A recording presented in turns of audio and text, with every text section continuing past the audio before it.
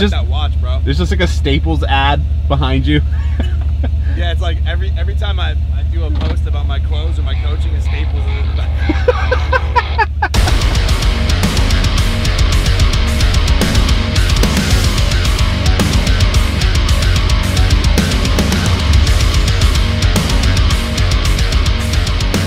It's one thing to help people get in shape. That's the first step. You should always get in shape. You should always know how to get in shape. But after that, once you can get your money right, and now being able to help people get their money right, like I have a client right now who's doing like $6 grand a month, like had like a regular like $10, $11 hour job, making $6 grand a month now. I'm not saying I'm doing the best in the game, but I'm doing fairly well for myself. I mean, this month, I'll pull out the phone. This is what we're at this month. We're at 35,000. Just a pretty decent month. The goal is to do 50 this month and just keep growing the business. Last year, my best month was probably like a 12 grand month. Now I'm doing like 25 grand months consistently, and I'm over 30 grand this month, and I'll probably hit a 50 grand this month. So I went to California for a year, was with my family. They ended up moving to Florida, but ever since I came back, I've been back like that long. 4 or 5 years I've been back. Wow. Yeah, and what was I driving in the last video? I was driving a 1998 Volvo that I bought for my friend for $500. And before that I was riding my bike everywhere. But I remember I was probably only making like $2,000 or $3,000 a month at that point. 3,000 on a really good month, maybe. I was just trying to figure it out, you know what I mean? I was still trying to market my coaching business, so I had like some clients, but yeah, sure, not to the scale that I have now. My business has like completely blown up, and it's only getting bigger. So this is just the start, but I'm hungrier than ever. And this is a testament to what you can really accomplish in like a few years if you really just put your head down. And honestly, yeah, it was a little bit of a grind, but not as much of a grind, you know, as you would think. Like, I just got more and more and more aligned on what I'm supposed to be doing, and a lot of this stuff feels natural for me. I feel like a lot of people maybe don't want to admit that because they want to act like they work harder than they do, but I mean, of course I work hard. Any business owner works hard. Any entrepreneur works hard. But at the end of the day, it's like, once you align with what you're supposed to be doing, things flow a lot easier. I'm not saying it's easier, but it's simpler. Now we're gonna go grab some food. It's the middle of the day, so it's 3 p.m., right? Took some sales calls, did some work back at the office. Had some people waste my fucking time, but what else is new? Welcome to the life, welcome to the business. Show you guys what we eat.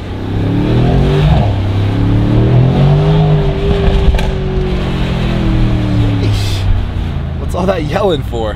He's like, was that me? My car just she's just loud. So we got the chicken, rice, more chicken, more rice, lettuce, a little bit of cheese, and then we got some medium salsa on here. So we're just getting it done, man. It's like a regular meal I would eat out. There's those core places that you can stick to. Chipotle is definitely one. But yo, we know what's crazy about this spot is this building. This used to be Crocodile Rock Cafe. So this was a venue that I used to play at when I was in a band.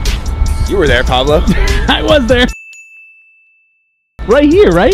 This bro. This building is Croc Rock Cafe. This used to be the parking lot that we would hang out in.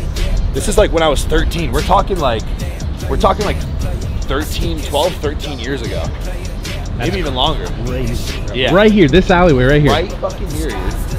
Same fucking, we used to hang out back there, right? The buses would pull back there. And now you live their stuff. You're literally parking your car in the parking lot. My same fucking car, my fucking Mercedes-Benz, by the way.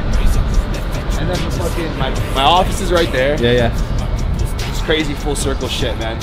That is crazy how it goes, you know? Like, because people started asking me for help with their business, and I realized that I had some really good information to make people money.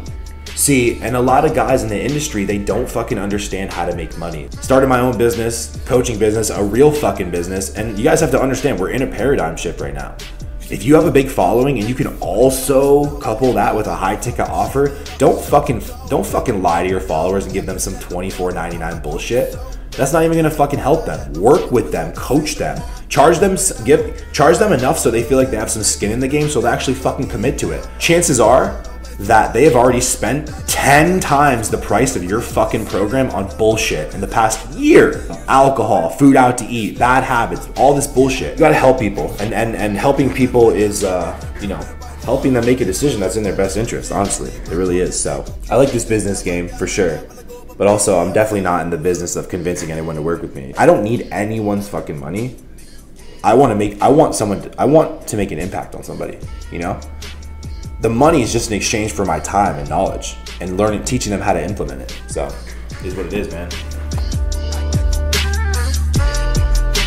That's the way I think about content. You know, it's all about creating that organic ecosystem. You know, you keep making the content, you keep bringing the leads in for your business, and, you know, your clients get progress, you make money, everyone's happy. So, let's run it. Now, where the fuck? Now I can just find my goddamn keys. Dude, you're not gonna sit there and tell me and try to educate me on why paid ads are gonna work for me when you haven't even made $5,000 a month on paid ads. Right. When I do 36 organically, I haven't spent $1 on paid ads. Fuck you. I haven't spent so when.